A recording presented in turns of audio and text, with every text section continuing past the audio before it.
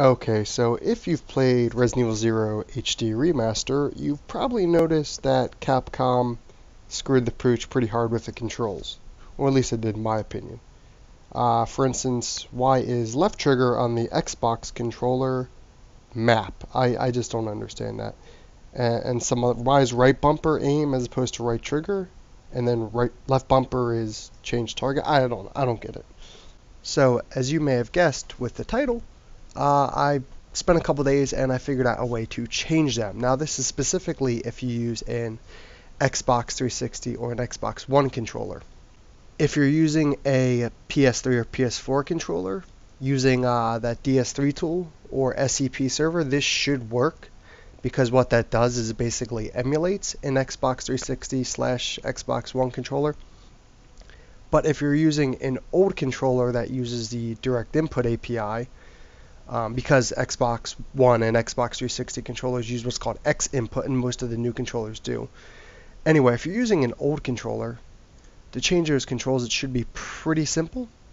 Because if you go over to your username, app data, local, Capcom, Resident Evil 0 HD Remaster, open that up, and you can see here there's a joypad section, and I'm pretty sure this is just for direct input controllers.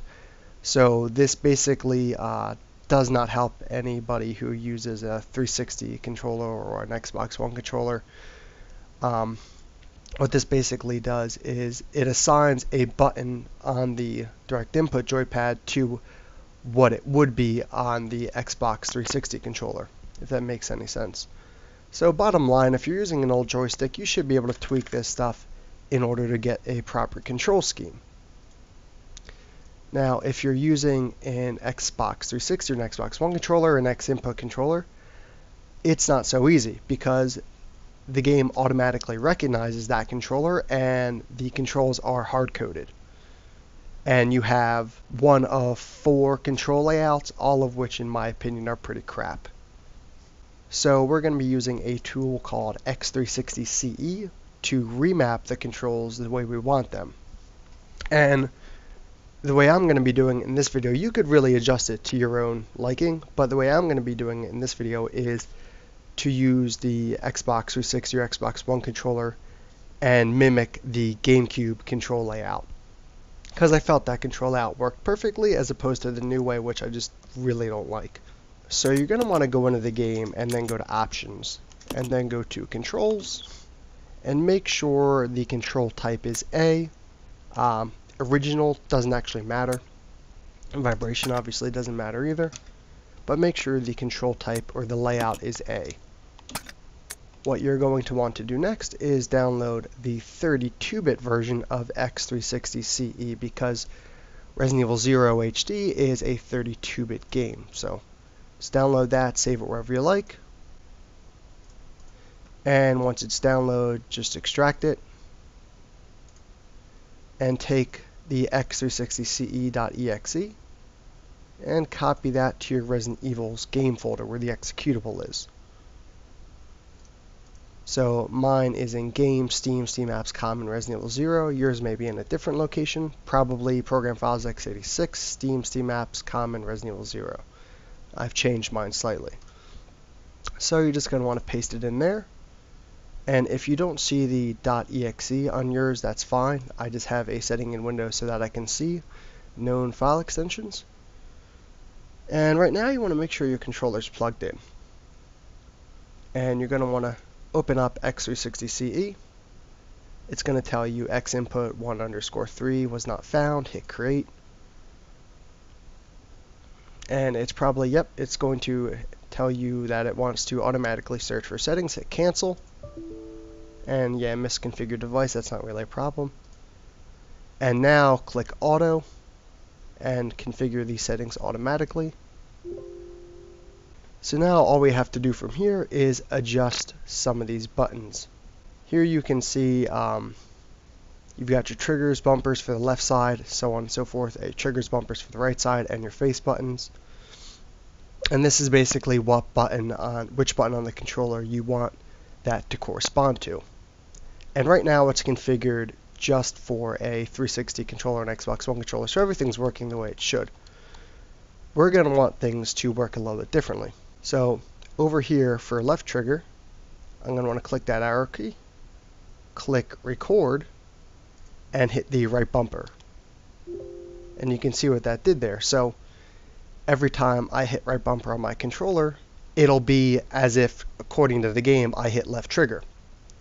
And we're going to go down and adjust these settings one by one. We don't have too many to adjust. So for the left bumper, you're going to want to click record, hit the left trigger, which should be axis 3 on the Xbox One controller. It may be different on the 360 controller and the PS3 controller, so don't worry. You just basically want to hit left trigger there. Back and start, you can reverse these if you like. If you leave these like they are, when you hit back, it'll change your partner from team to solo and solo to team and so on. And when you hit start, it'll bring up the game menu. You can reverse them if you like, because I know that on the Gamecube, start was actually to change your partner from team to solo. So yeah, adjust those or reverse those if you like. I leave them the same as they are right now. And over here, where you have the right trigger, click down on there. Actually, no, I'm sorry. On the right bumper, click down, hit record, then hit the right trigger on your controller, and it should say, if you have an Xbox One controller, axis 6. Okay, editing note number 1. You can see here with that setting we just applied, we left right trigger unmapped. Now there's no real reason to map right trigger for this game, the way we're configuring things, but if you're uncomfortable leaving it unmapped, you might want to hit down, hit record, and then hit something to the effect of, I don't know, left bumper, so that it's now mapped, so that if you ever need to, if you ever want to use it, you go ahead and hit left bumper where you would need to hit right trigger. For the Y button, record, and hit the B button. For the X button, record, hit the Y button, and here you have the B and A buttons. So this is where kind of it differs for some people. I know the original Resident Evil on the PlayStation, you held square to run and then hit the X, the cross button on the PlayStation controller, for action. However, I kind of like the other layout for the Dreamcast, which is hold on the Dreamcast controller, hold A to run, and then hit X for action. So on the B button, when you click down and you click record, if you want run to be X, hit X. If you want run to be A, hit A. It's really up to you, this one. So I want run to be A. So I'm going to hit A. And now for the A button, I'm going to hit the opposite. I'm going to hit X. And when you're done, just hit save. And you can exit out. Make sure the program is closed when you're running the game. And if I open up Resident Evil 0. So now, when I want to start game, normally I'd hit A. But since we adjusted the controls a little bit, I'm going to hit X. So you notice that the controls don't exactly correspond to the little icons on the screen. Okay, so now when I hit right trigger, I aim as opposed to right bumper. Left trigger changes target. Now I hit B to change the character. And then I hit Y to go to the inventory. And then let me go back out of here. I hold A to run as opposed to B.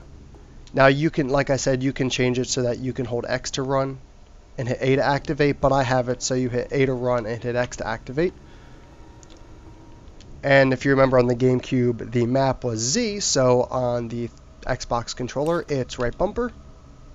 And you'll notice on the top right, it says LBRB plus minus, which means that normally when I hit the left bumper and right bumper, it zooms in and zooms out. But because we reassigned what those buttons do, the triggers now do that. So you have to watch out for that type of thing. The game's user interface is not going to match the adjustments that we made, obviously. So just do keep that in mind. Alright, so hope this helped, and thanks for watching.